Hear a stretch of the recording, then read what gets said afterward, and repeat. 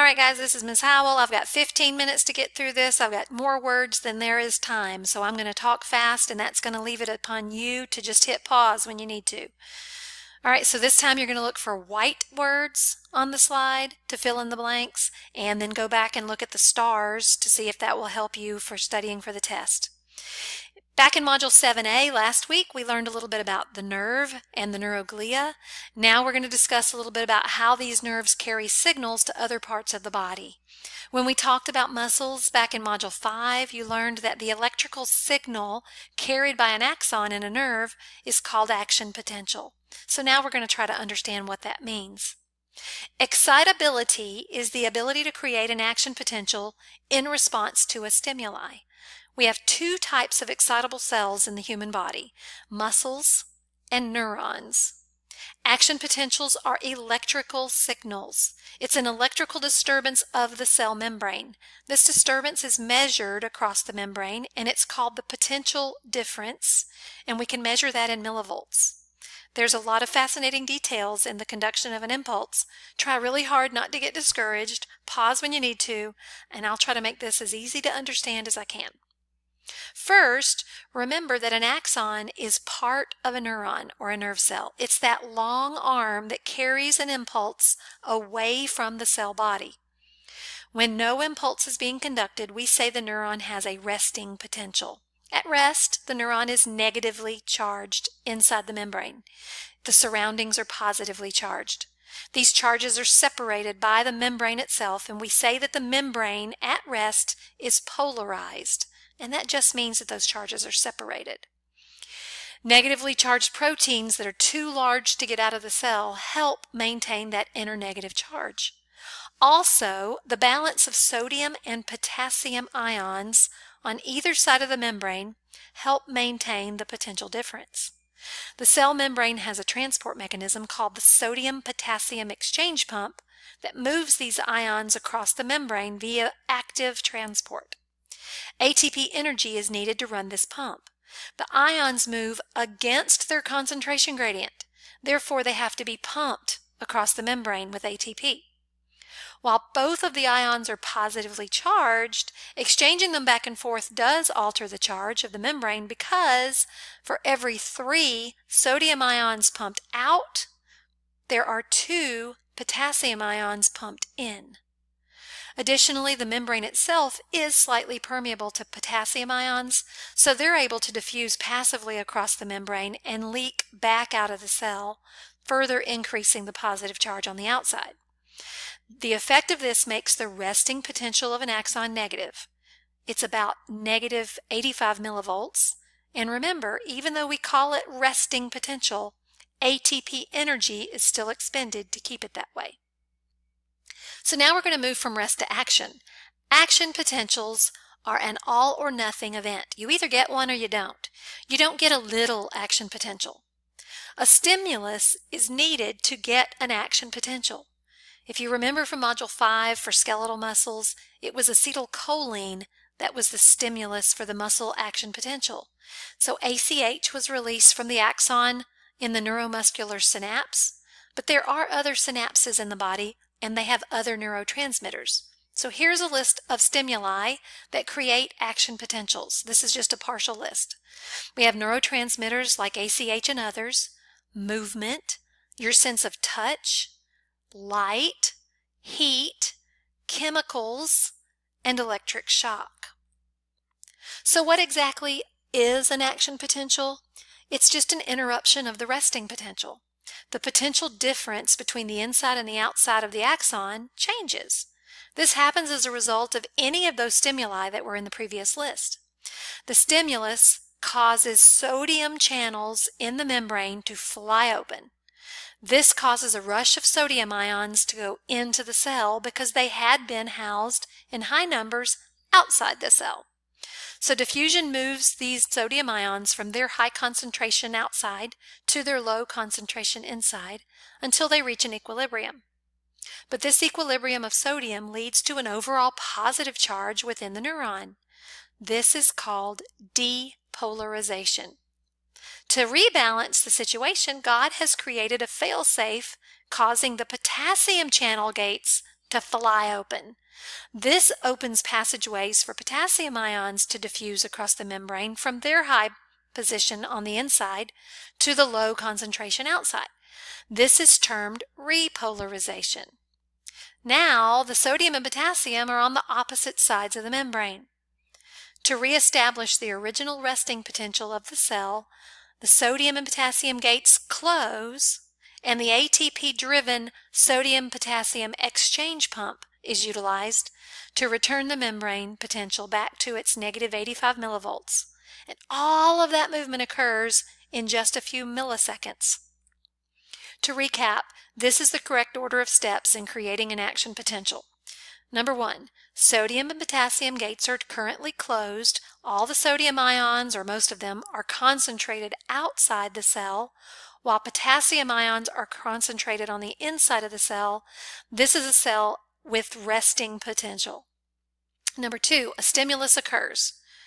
Number 3, that makes the sodium gates open. Sodium ions rush into the cell according to the dictates of diffusion. We call this depolarization. Because of that, the sodium gates close and the potassium gates fly open. Potassium rushes out of the cell according to the dictates of diffusion. We call this repolarization. And at this point, the sodium and potassium gates close. Everything's on the wrong side, so the sodium-potassium exchange pump brings the system back to its original state. Remember, action potential is all or nothing. You either get one or you don't. So if a stimulus is strong enough to trigger an action potential, we call this a threshold stimulus. If it doesn't reach threshold, we call it a subthreshold. Once the threshold stimulus is reached, there's nothing that can be done to stop the action potential. No matter whether the stimulus is at threshold or way over, it's still going to produce the same action potential. So how does the body detect difference in stimuli? How can you tell the difference between, warm water and very hot water, or soft music and really loud music? The intensity of the feeling or the sound does not depend on the size of the action potential. It's on the frequency of the action potential. Louder just means more frequent action potentials. Action potentials only travel in one direction along an axon. Well, how is that? A refractory period is the time in an axon when no action potentials can be produced because another is already in progress. A stimulus begins the change in the membrane potential. It begins at the axon hillock and moves forward down the length of the axon to the presynaptic terminals. All right, pay attention. We've mentioned something important here.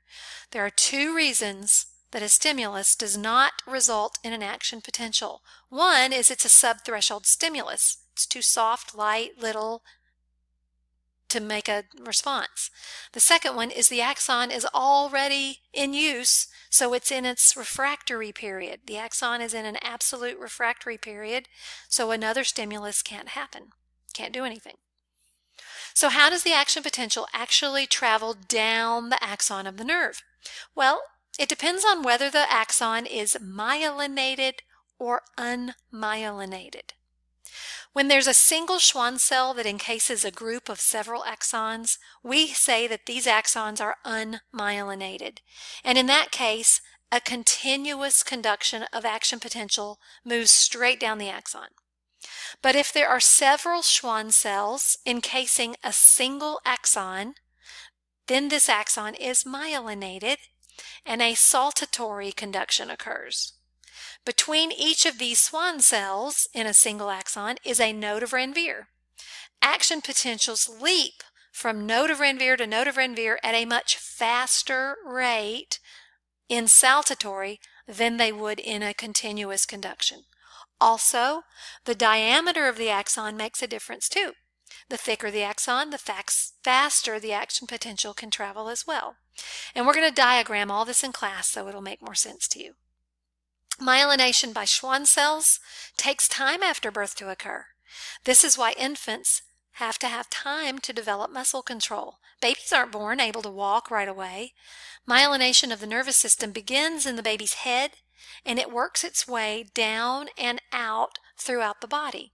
One of the first developmental milestones of an infant occurs when a baby can first focus their eyes. In a few weeks, they display their first smile. Holding up their head comes a little while after that. It can take up to a year before there's enough myelination to occur, allowing a baby to coordinate the nerves and muscles to take their first steps. Potty training can take sometimes 3 years to accomplish because the nerves of the bladder are the last to myelinate. So again, here's that question I keep pointing out. A stimulus on a neuron does not result in an action potential. There's 2 reasons why this might happen. What are they? Go back and look at your notes and write that down in your guided note sheet. All right, so far we've moved down a single axon. Now we need to discuss, how does the signal travel across a synapse? The first neuron in line is the presynaptic neuron. Then the axon releases neurotransmitters from the presynaptic terminal across the synaptic cleft to start an action potential in the membrane of the next postsynaptic neuron. These synapses can either be excitatory or inhibitory. Let's look at both of these. The purpose of the synapse is simply to regulate signal flow. If exactly the same amount of action potential is needed from the stimulus to the response, synapses wouldn't be needed. At the terminal end of the first axon, the action potential opens calcium channels that trigger the release of the neurotransmitters, like ACH. These neurotransmitters cross the synaptic cleft and bind to the postsynaptic receptors. That triggers the opening of the sodium channels that begins the action potential of the second neuron. In the excitatory synapse, a lot of neurotransmitters are needed to open enough sodium channels to create action potentials of equal frequency. Therefore, several action potentials on the presynaptic side are required to create equal frequency action potentials on the postsynaptic neuron. If there's too few presynaptic potentials, then the frequency of the action potential on the postsynaptic neuron will be lower. The majority of the synapses in the body are inhibitory, while the excitatory synapse involves neurotransmitters that open to sodium channels on the postsynaptic side. The inhibitory synapse neurotransmitters bind to receptors that open potassium channels. Well, why does this matter? Well, opening potassium channels allows potassium from the inside to rush out. This causes the outside to become more positively charged than the inside, which further reduces the negative charge on the inside. This pulls the charge further away from threshold, and it's called hyperpolarization. Hyperpolarization decreases the chance for an action potential. That's why it's inhibitory. So to recap, excitatory opens sodium channels, inhibitory opens potassium channels. The last thing in this module that we need to talk about is the way that the neurons are arranged. There's 3 different ways you need to know.